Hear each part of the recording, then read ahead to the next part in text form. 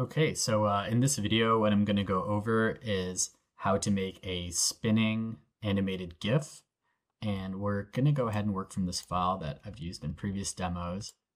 Specifically, we'll use this scanned asset here. So I'm going to go ahead and hit ISO for isolate.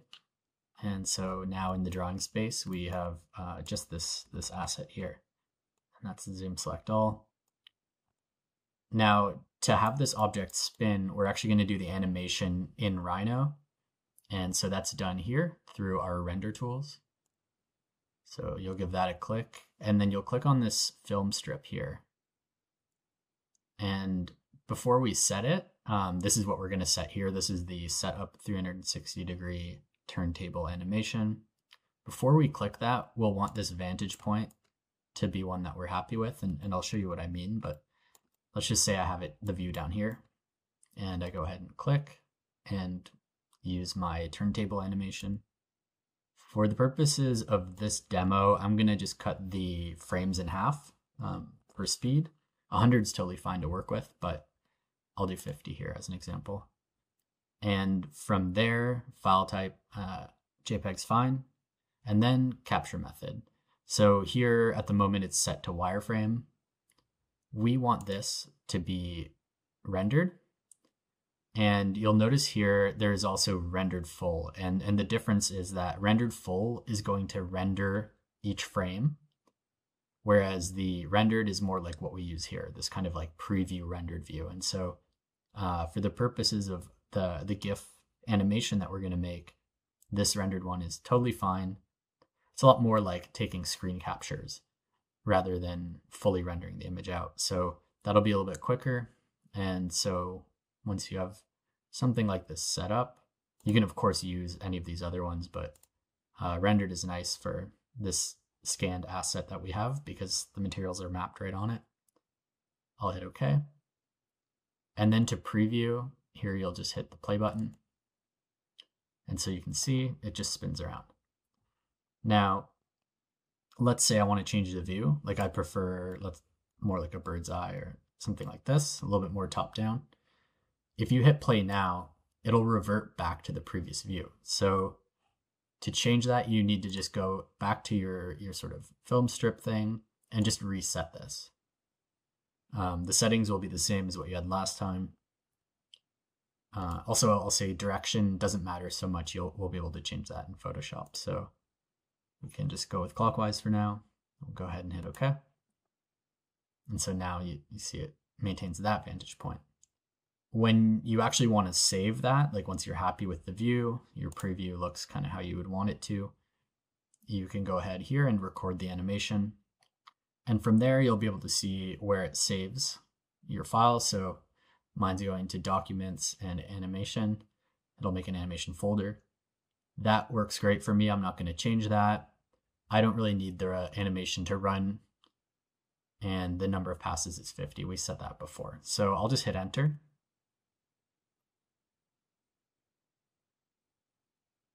And so essentially this time it's actually like saving these images rather than the preview that we used before.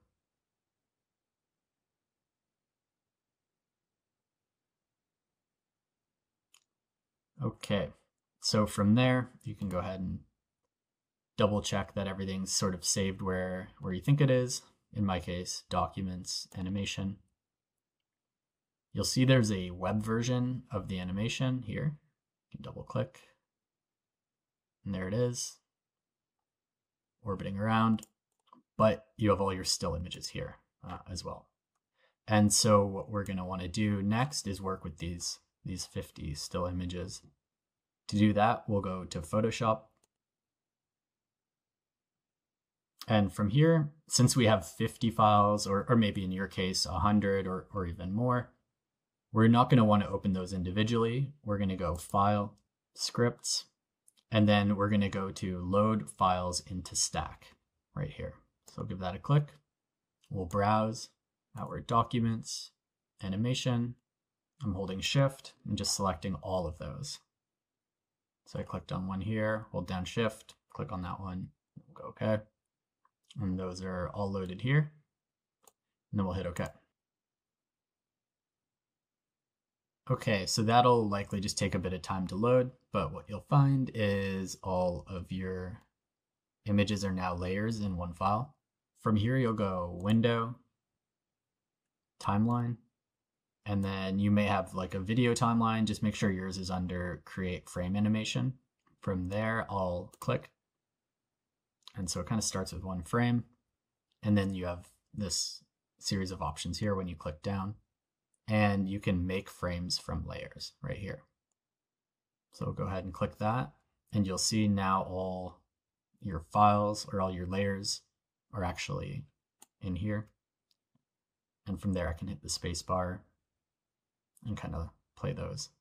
At the moment, the time is set to 0 seconds from frame to frame. And so you could, I'm just holding Shift to select them all. You could have like a kind of delay. 0 seconds is no delay. But even like 0.2 seconds, you'll see now it sort of almost reads as if it's like loading. It's a little bit more choppy. So for something like this type of like spinning animation, we probably would want it to be like as smooth as possible. So we'll go no delay. And if I was to have 100 frames, it would look even smoother in terms of it spinning. So there we go. Now you'll notice this is spinning counterclockwise. If we want to switch this to clockwise, I'll hold Shift. We can go ahead and reverse the frames. Now, so that was just here, reverse frames. And now it's spinning clockwise. Okay, so from there, once you're happy with all those settings and things, you can go File, Export. In this case, what I would recommend is Save for Web, Legacy.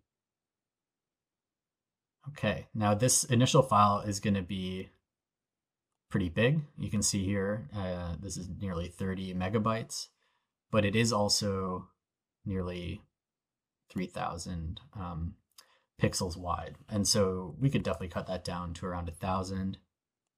So nearly a third the size, 36% in this case. And that's going to cut our GIF size down to 5.5 megabytes. And that's more of a reasonable size for the GIF in the context, certainly, of what we're working on here. So we'll go ahead and hit save. Desktop's totally fine. We'll call this Gasworks Relic. And then from here, we can just go double click just to preview this. And there we go. So that's our spinning animated GIF using a 3D asset in Rhino.